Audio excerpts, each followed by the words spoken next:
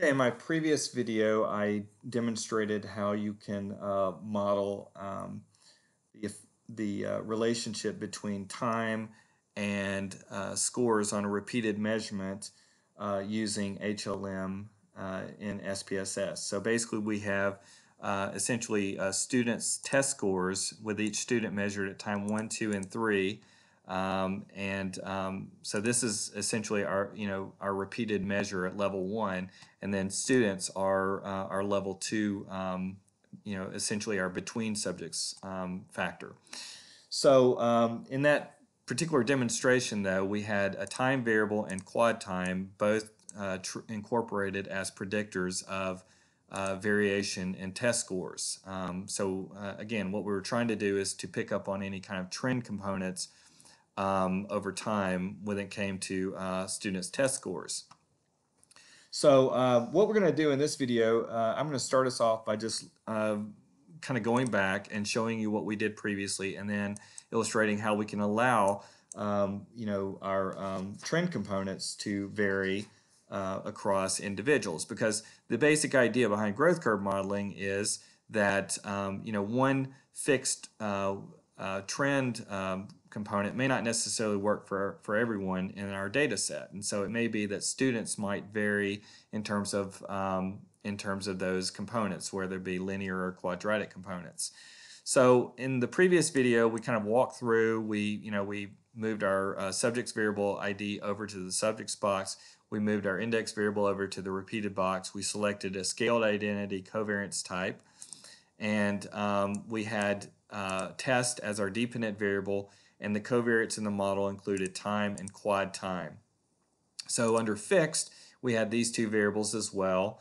We moved them over to the model box, and in a nutshell, when we ran our analysis, what we ended up with are the fixed effects for, we had the intercept, which, as I mentioned in the previous video, is the grand mean of the time 1 test scores across the students. We had time, which is a fixed effect, so this is the linear component of our trend, and then we had quad time, which is capturing the quadratic component of our trend, and we saw that this component was statistically significant, suggesting that indeed that there's value in modeling a quadratic trend in terms of the students' growth trajectories.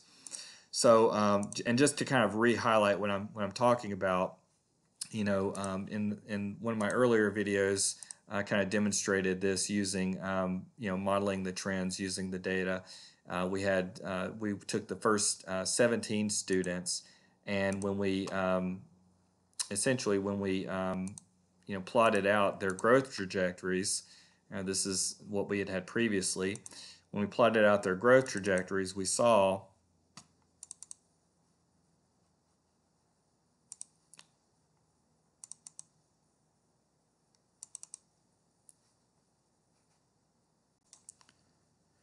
that these are examples assuming that the growth trajectories are linear, and we saw variation in terms of the intercepts and slopes. That's assuming a linear trajectory. But then when we looked under quadratic trends, we saw that really assuming that kind of trend over time, it seemed like that kind of trending better fit the individual students' growth trajectories. So the next step after we've, and so we basically have tested our model in our previous video, and we found evidence that, it looks like that maybe a quadratic trend component really makes more sense instead of treating the growth curves as being linear over time. So now what we want to do, though, is we see that the growth curves look like they're differing across individuals. And so what we want to do is to allow for variation in the growth curves across individuals. Because right now, if we just stick with the fixed effects in the model, we're assuming a common growth trajectory across the individuals. And we don't want to do that if the growth curves are looking quite different. So what I'm going to do is I'm going to reset our cases so that we have all cases in our analysis, and I'm going to rerun our growth curve model, but in this case, allowing for there to be variation in slopes for our predictors. Now the deal is that we have two predictors in our model representing components of our growth trajectory. So we have time, which is essentially capturing sort of the linear component, and then we have quad time, which is kind of capturing the quadratic component. And the basic idea being that the relationship between time and test scores itself is changing over time. So that's why the quad time variable is in here. Now the deal is that if we are going to incorporate two predictors in this kind of way, one of the things to keep in mind is that the number of random effects at level 2 is equal to, the maximum number is equal to the number of effects minus 1. So basically we have to estimate an effect for the intercept, and then we have to estimate either a random effect for a linear or quadratic term, but we can't incorporate both of them. So at any rate, what we're going to do is we are just going to focus in on allowing the linear component to vary over time, and but we're going to fix the effect of the quad time variable. So we're essentially we're essentially assuming that this component is fixed across the individuals, whereas this component varies randomly across individuals. So to do this, what we end up doing is we go to the random button, and we're going to move time over to this box right here. Now, at this point, we now have two random components. We have essentially the slope for time, and we have the intercept. They're allowed to randomly vary across the individuals at level 2. So in terms of the covariance type, we could stick with the scaled identity, which would mean that we're basically assuming that the variances for each of those components are equal. But we really don't want to do that.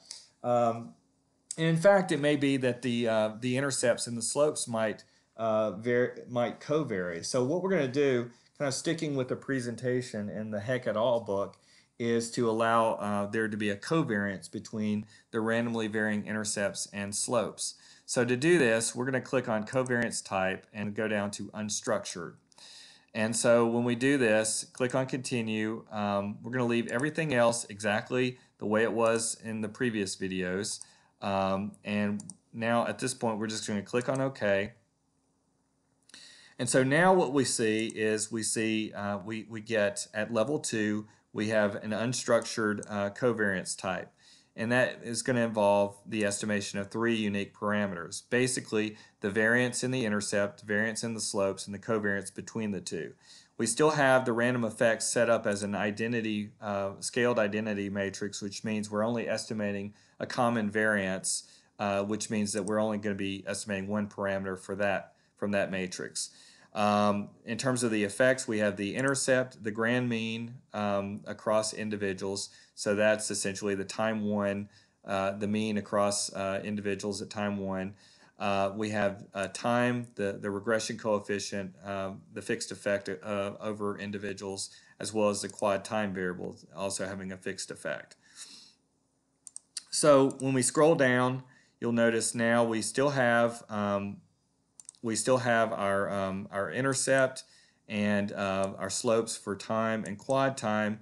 You can see that again, basically our quad time predictor was significant, suggesting that quadratic trend probably fits the individual growth curves better than just the time trend. And then when we look at the estimates of covariance parameters, now you see we still have the variance estimate for the residuals at level 1 being statistically significant. We have the unstructured matrix, and so what that translates into is that we're estimating variance for the intercepts, the variance for the slopes for time, and then the covariance between the two. And that's just basically repeated above the principal diagonal. So essentially then we have 3 parameters that are being estimated, and that's what we referred to earlier. So 1, 1 is basically the variance for the intercept. the 2, 2 is representing the variance for the slopes, and then the 2, 1 is essentially representing the covariance between the two. And so you can see that we have significant variation across the groups in terms of the intercepts. So theoretically, we could add in person-level predictors of variation across the individuals in terms of their intercepts. And we also have the slopes varying across individuals as well. So we could theoretically add in a level 2 predictor to account for varying slopes reflecting the variation in the linear time component across individuals. So at any rate, that covers this particular example. Like I said, we were just basically allowing the slopes to vary across groups. In a later video, we'll start talking about predictors of variation in those slopes.